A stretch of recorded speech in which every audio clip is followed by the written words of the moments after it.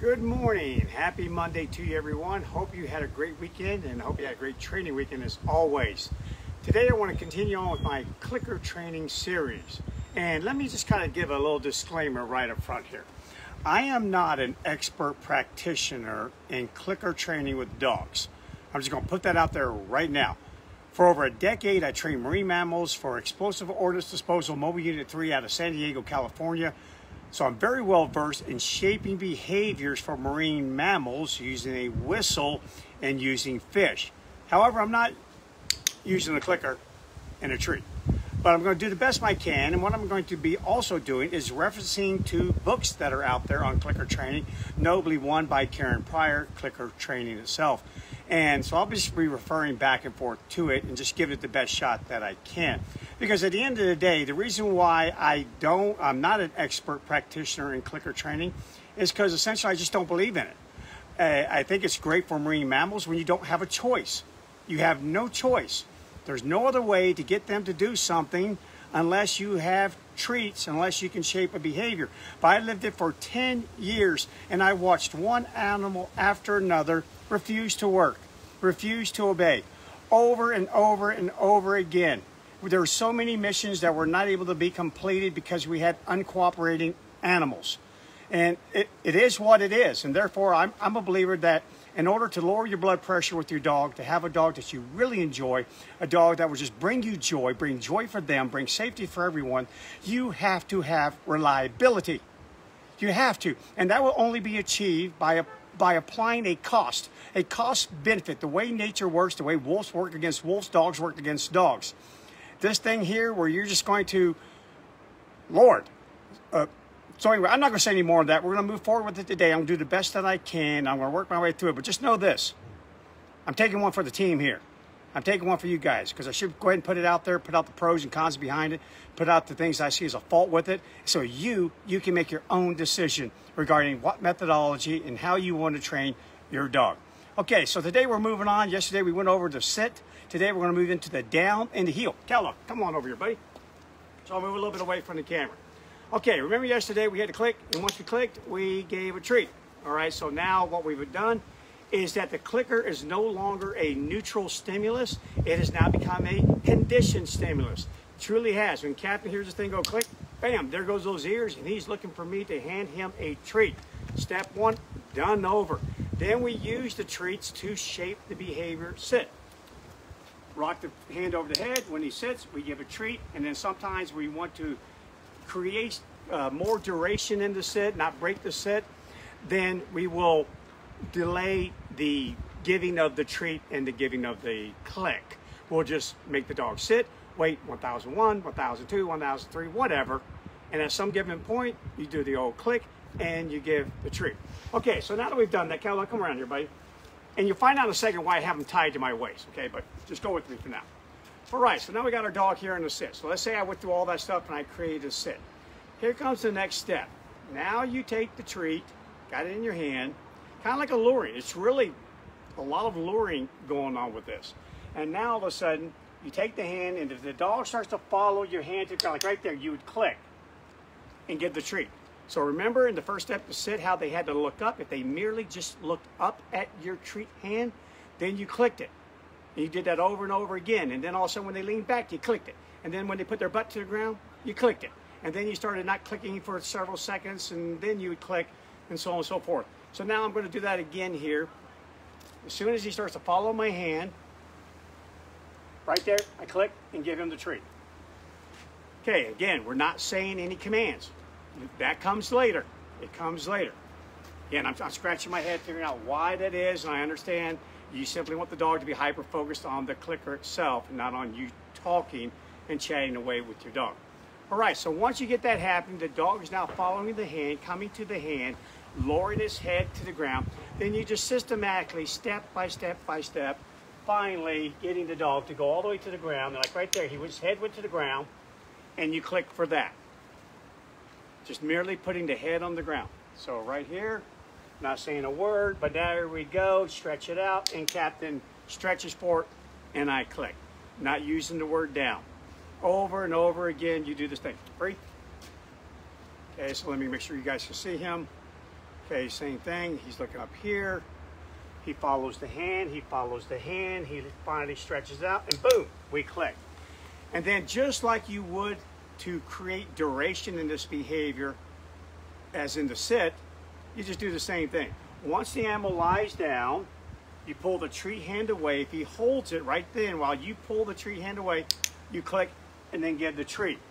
And then you advance from not just pulling the hand away, but putting your hands away, either in your pockets or behind your back, and you count 1001, 1002, 1003, boom, click, and there we go.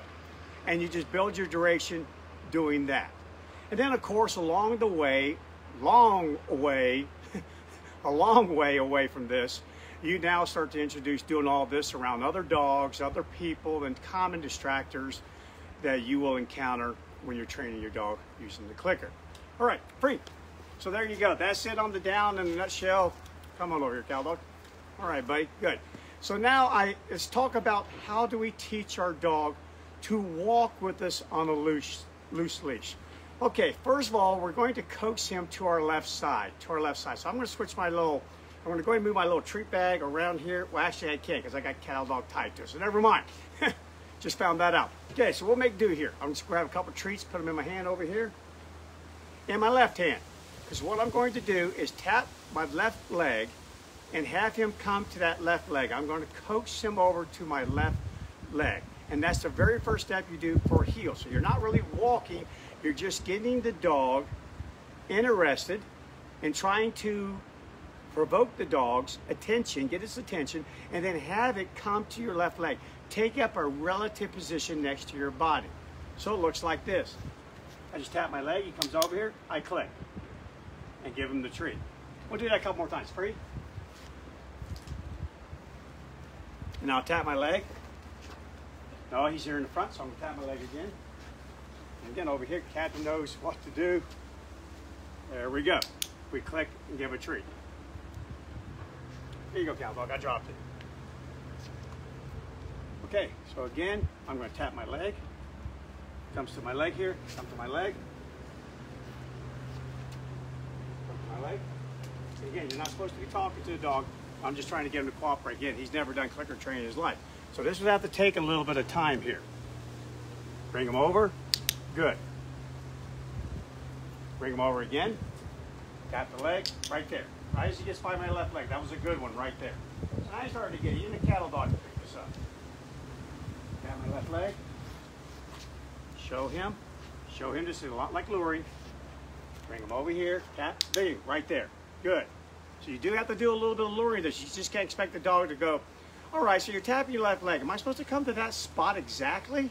Or just come over here somewhere near you? It'd be like you going to someone going, hey, does that mean come right there in front of them? Come to the side of them? Whatever. Again, you're trying to get a little bit more specific, so I'm going to do a combination of luring.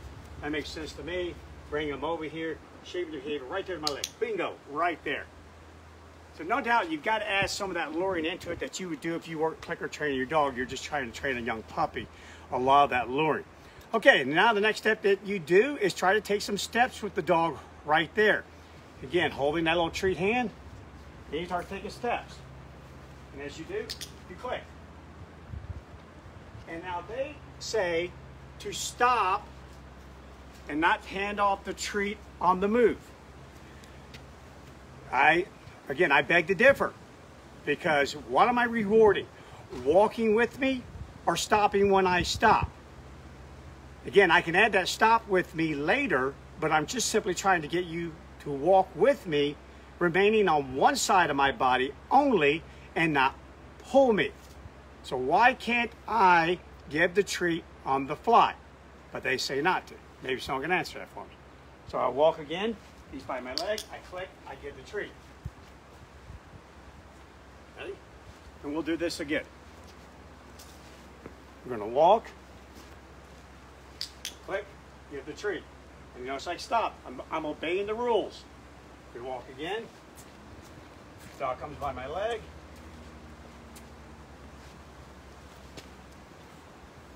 Click.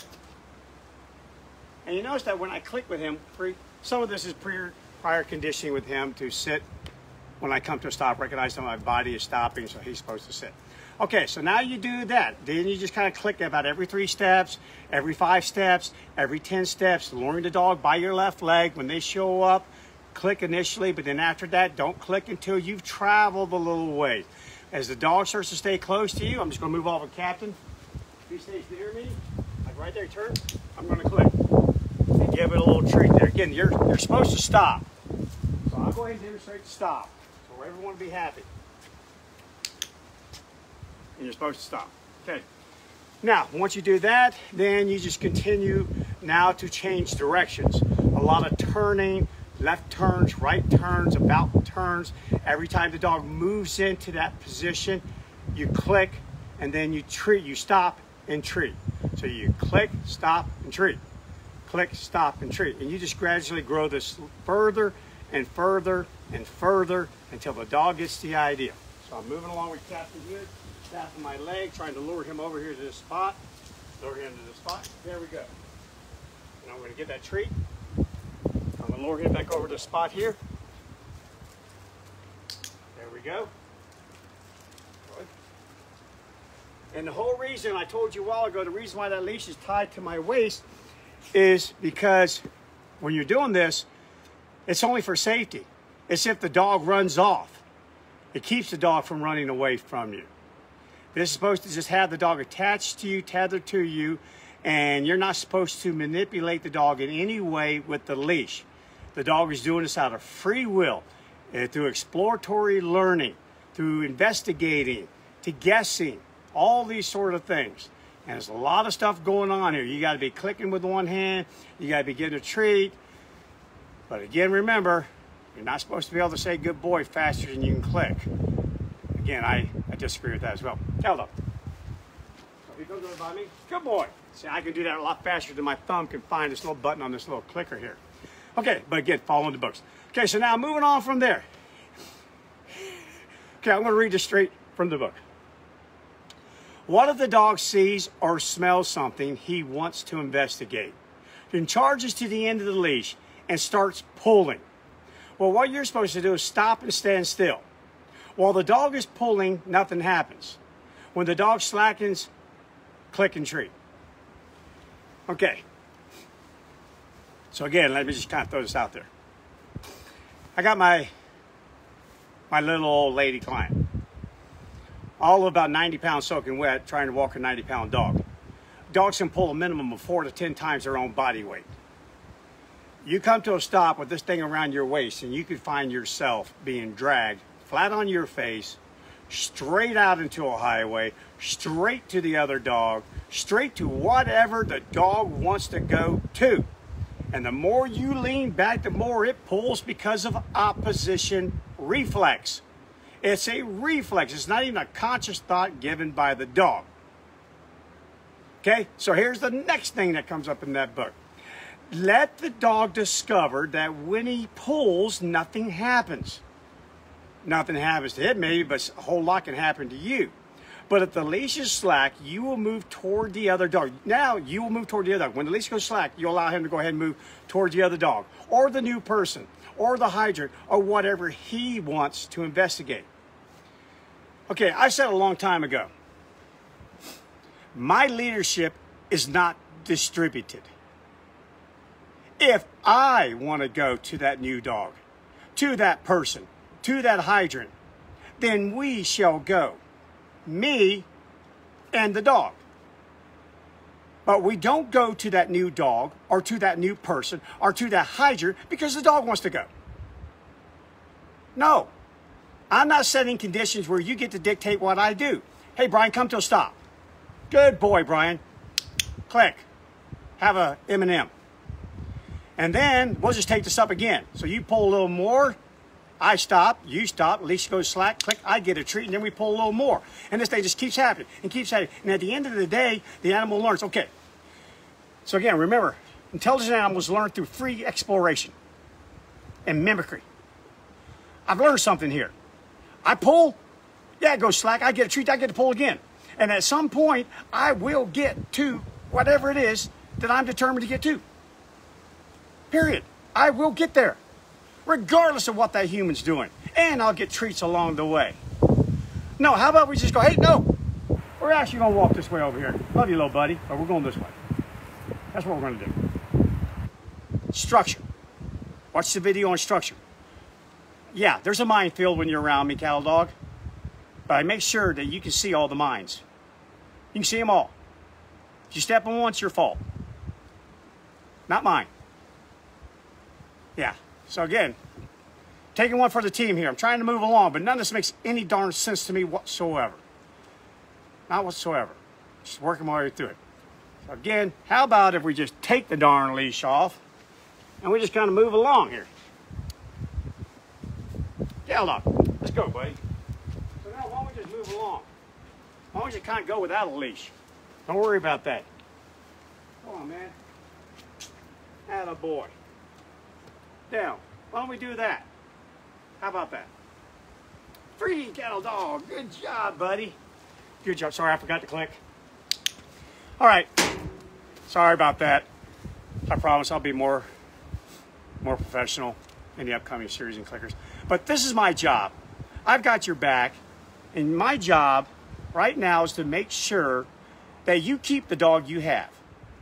That you don't just keep it. You don't just survive with the dog. You thrive with the dog. You keep the dog because you want to keep it. And the only way that's going to happen is if that dog cooperates with you in your life. It does some of your bidding. It bends a knee every now and then. It has to. It has to. I've trained marine mammals. I told you. I got to walk away from a mini mission going, okay, we didn't get anything done today. We might as well just pack up and go home. We just flew these animals halfway across the world, dunked them in the water out here, and they refused to work. Nothing we could do. But I can make a dog walk with me nicely. I can make a dog come to me.